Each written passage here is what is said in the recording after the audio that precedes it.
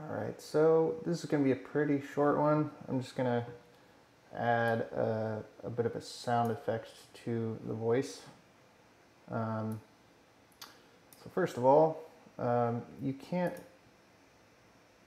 hear the mic live because it would create sort of a feedback loop, and you get just a horrible screeching sound, and nobody wants that, and it's not useful anyway. So what we have to do, I know I've seen this somewhere. You can add a preview file.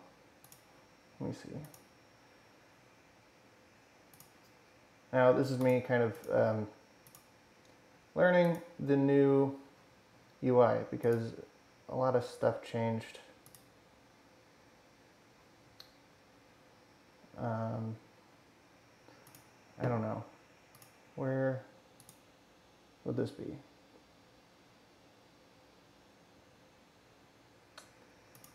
I would assume it would be on the microphone, but maybe not.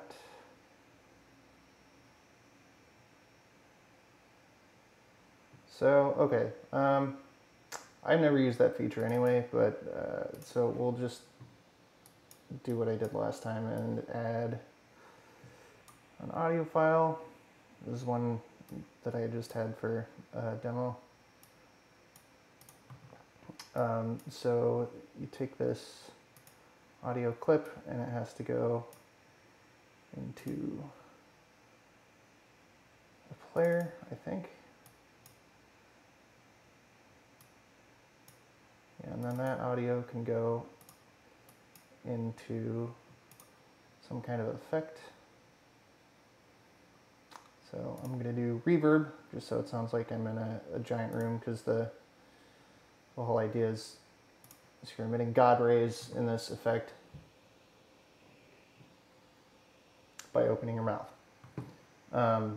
So the audio effects are super cool, but it's not immediately apparent to the user that like they'll only get that if they record. So this is kind of just a bonus thing.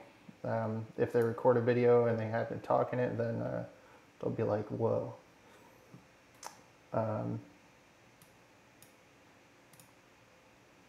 So it's kind of a cool way to surprise people. So audio, where does the audio go? Oh, audio goes into a speaker, which you have to add over here in scene graph. Speaker.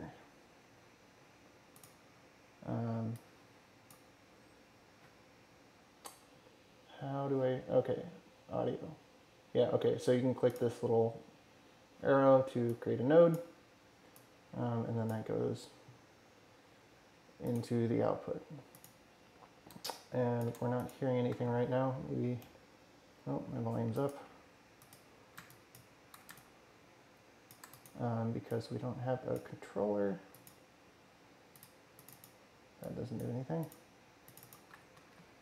So audio, controller. I'm not seeing this.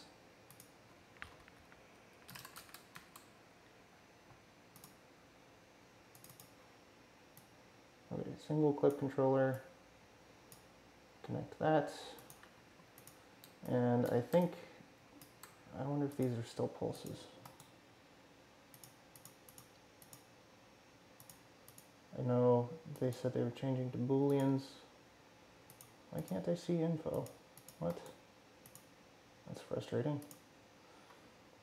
Okay, well, maybe I'll just try value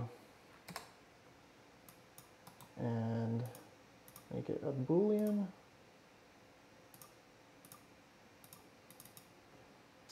And how do I make it true? Okay, it's just being slow. Hey, there we go.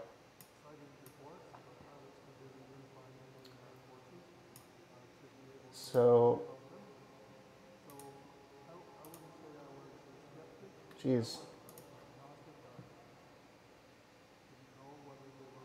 Oh, it's, this is maddening. I can't hear myself. Okay, so that kind of works, but it's like super loud. I'm not actually sure if you guys can hear it or not. I don't think so. But anyway, the reverb effect is working. I don't have a great setup for tweaking it, but I'm basically just going to play around with these numbers until it sounds like I want it to. So that's pretty much it. Just a basic rundown of how to use a test file to live edit all of these values. And then when you want to hook it up to the microphone, oops, yeah, you just drag the mic into this, and then instead of using these guys, you just hook it up like that for actual production use. That's pretty much it. This project is on GitHub, so you can download it and mess with it if you want. It's also in review right now, so it should be live. I'll post links and stuff in the description. Thanks for watching. Maybe I'll see you tomorrow.